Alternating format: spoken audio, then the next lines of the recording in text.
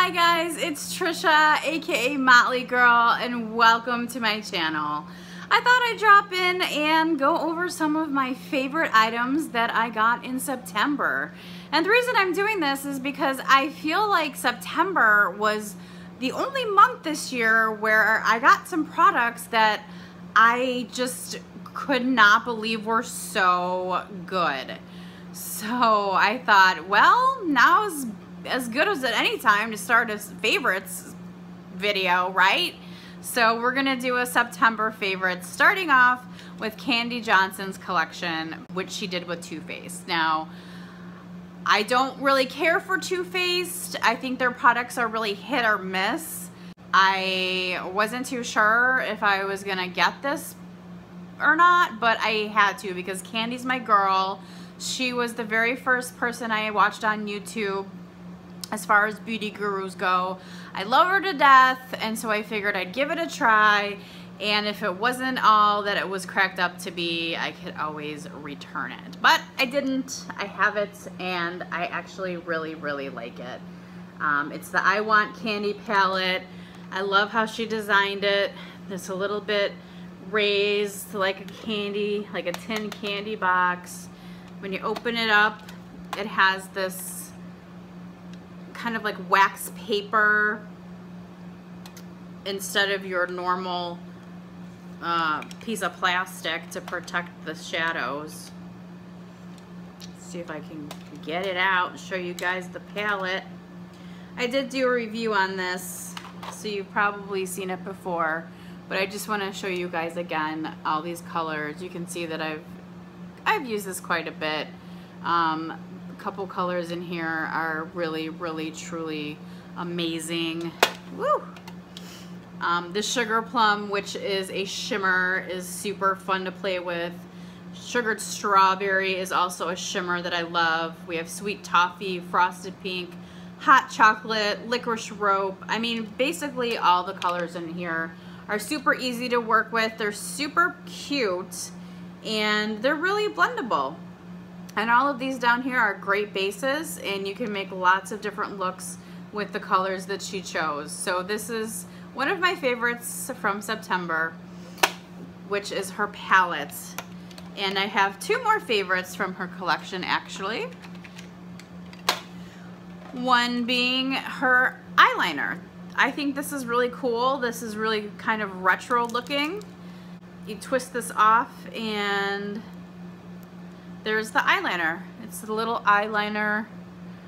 It's not really a brush because it's hard, but it works super well. And I actually went and got another one of these because I really, really, really liked it. And it's limited edition. And I think by now everything has been sold out.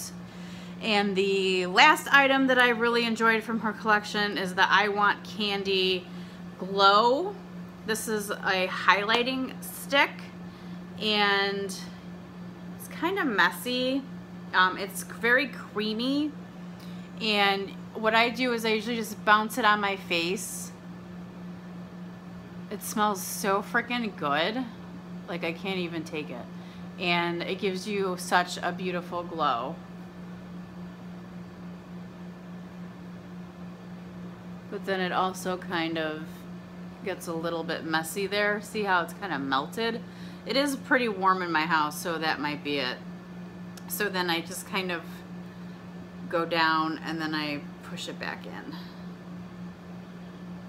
That's the only downside about it, is that it does get mushy and melty. So, Kandee Johnson faves for September. I'm just going in order actually of how I received them, because I can't really pick a favorite, you know? I mean, I can actually, and I'll do that one last. But anyway, smooth that out just a little bit. Next up, we have the Huda Desert Dusk palettes. Pricey palette, I know. I believe it's somewhere in the $62 range, but believe me, it is well worth it. Comes with a mirror, and comes with a cute little eye plastic piece to protect the shadows, which I think is better than just plain old plastic. I do like to keep these to protect the shadows, especially with a palette like this. You can see I've really dug into a lot of these colors. The eye makeup that I'm wearing today is from this palette, and I used this color, this color, this color, this color, this color, and this color. I like to use a lot of colors when I do my eyeshadow looks. So definitely, to me, this is worth the $62. I believe this is still available. So if you want it, go out and get it. It is great. I will not steer you in the wrong direction. Next up, we have something that is really amazing, but totally outrageous. The Natasha Denona Lila palette. Sure you guys have seen this. Sure you guys have heard a lot about it. This is in the $120 something range, I believe. I wasn't sure if I was gonna like it. The first time I opened it, I was like, oh my God, these eyeshadows look like suede. And then I tried it and I wasn't very impressed. But then since I've received it, I just keep going back for it. You can see how much I've used this palette. I'm just like digging and digging in there. And it's just because I am a huge fan of magentas and purples, and the I just can't even talk when I look at this palette. You know, the rusty, grungy colors, and even that gold. It's just a really pretty palette. The colors go on amazingly. No complaints about that. It's a shame that it's so freaking expensive, but hey, you get what you pay for. And I also like how it has the plastic that's attached, and when you put it over the eyeshadows, it tells you what the colors are. So my favorite colors are, surprisingly, Amethyst Magnetic, which is kind of the magenta color, Pure, which is also purpley magenta, and then Viola up here, and this livid color down here.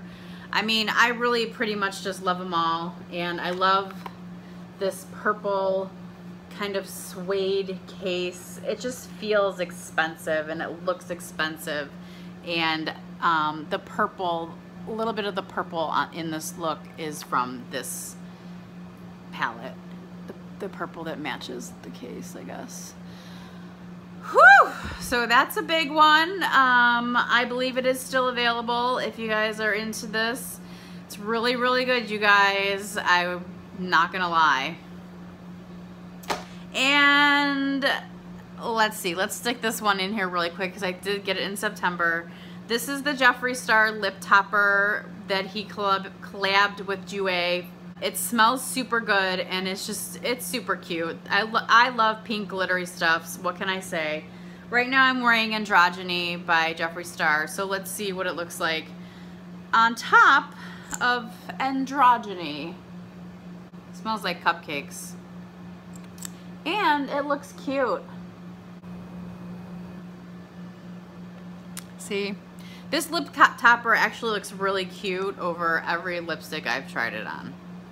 Can't go wrong. I believe 100% of the profit goes to charity. That's what Jeffree wanted, and why not? Why not? I think it was $16, 16, 18. I think it was 16. Now, last but not least, my favorite for September, we have, surprise, surprise, Kat Von D's Saint and Sinner palette. This is an amazing piece of art. Even if you don't like Kat Von D, you can't deny that this is a beautifully designed palette. One side is the saint, one side is the sinner.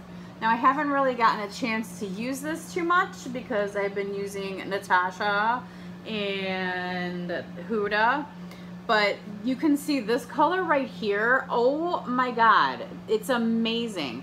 It doesn't even look like that when you put it on. It's kind of like a two-tone, I forget what they call it, but it like kind of looks like that greenish teal, but then it also turns really dark when you move your head. It's like a shimmery weird transition color, and it's called Vestment. But all of these, I swatched all of the colors one day, and they are all super pretty. They're super pigmented, and I can't wait to do more looks with this palette. I think I've only done one. I mean, up on top, those two shimmers are just so pretty. When you open it up, I love the way she did the mirrors, and I just love the way she designed it. This is Sinner, this is Saint. But either way, both sides are super pretty. So that's really about it for my September favorites. I know they were mostly eyeshadow palettes. I did get a sample of the Fenty foundation from Sephora. They sent it to me, but it was about 2 to 3 shades darker than my skin, and I'm actually wearing it right now. I did mix in some Wet n Wild lighter shade foundation with it, but I did put it on by itself first, and I actually really liked it. I thought it had very nice coverage, and it dried down quick. It didn't really do anything bad to my skin. I'm not really a huge foundation person. I don't have problems with foundation. Like, you could probably throw any foundation at me and I could put it on and it'll work out for me, because my skin is just normal. It's not oily, it's not dry, it's just totally normal skin, and I don't have a lot of imperfections to cover up. I'm super lucky like that. So anything light, medium, full coverage is fine with me. But anyway, like I said, I would recommend the Fenty foundation in the correct color. So I might actually pick that up once I come into some money, because you guys know how that goes. Anyway, those are my September favorites, and if you guys have any questions about the products, remember, leave comments down below. I'll be happy to answer your questions. Let me know what kind of videos you'd like to see in the future. Please like this video, share it if you feel like it, and I don't know, I think that's about it. I hope you guys had a great September. I'm super excited that it's October because I love Halloween. So hopefully I will be doing more videos in October about Halloween. Maybe I'll even try my hand at some Halloween makeup, and we'll see how that goes. So I hope you guys are having a great day, afternoon, whatever it is, wherever you are, and I will see you guys next time. Thanks a lot for watching.